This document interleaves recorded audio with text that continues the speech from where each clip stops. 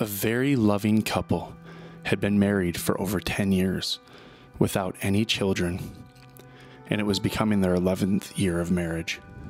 Dave and Sarah staved with each other and greatly hoped that they could have a child before the time runs out, and they were under the persuasion and influence from their family and friends, basically telling them to get a divorce because they couldn't conceive. But they couldn't let it go because of the strong bond between them. Months passed, and one day, while Dave was returning from work, he saw his wife walking down the road with a man. The man had his arms around her neck, and she looked very happy. For over a week, he saw the same man with his wife at various places. And one evening, while Dave was returning from work, he saw the man drop her off at the house after giving her a kiss on the cheek. Dave was so angry and so sad, but he didn't speak about it with his wife. He didn't know what to say. 2 days later, after a hectic day at work, Dave was taking water with a glass jug from the dispenser when the phone rang. He picked it up, and the person said, "Hello, dear. I'll be coming to your house this evening to see you as promised." Dave hung up the phone in complete anger. It was a male voice, and he was pretty sure that it was the voice of the man that he had seen previously with his wife. He suddenly became shaky with the thought that he lost his wife to another man. The glass jug fell from his hand and shattered into pieces. His wife came running into the room asking, "Is everything okay, honey? What's going on?" In anger, he gave his wife a push, and she fell. She wasn't moving or getting up.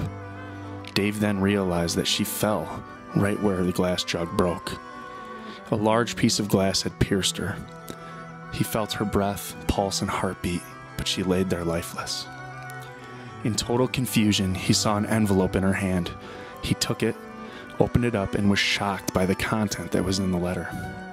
And it read this: "My loving husband, words cannot express how I feel, so I had to write it down. I've been going to see a doctor for over a week, and I wanted to be sure before I gave you the news. The doctor confirmed that I am pregnant with twins, and our babies are due 2 months from now.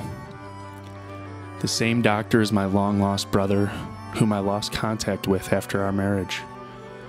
He has promised to take care of me and our baby and give us the best without collecting a single dime. I'm so happy. He also promised to have dinner with us today. Thanks for staying by my side. Your loving wife, Sarah." The letter then immediately fell from Dave's hand, and there was a knock at the door, and the same man he had seen his wife with came in and said, "Hello, Dave. I suppose I'm right. I'm Max, the brother of your wife." Suddenly, Max noticed his sister laying on the floor, lifeless. He rushed her to the hospital, and she was in a coma. She had lost her twins.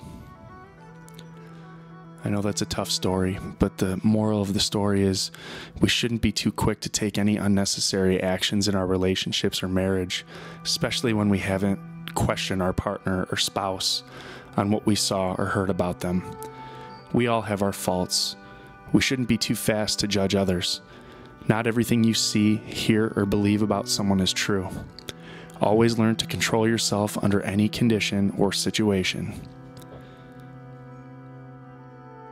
I know that's a hard story, and it can be difficult, and I know it's a little extreme, but it got your attention, didn't it? So hopefully you can take this advice that we're giving you today, and don't be too quick to judge. Lead with love, and everything else will follow. God bless.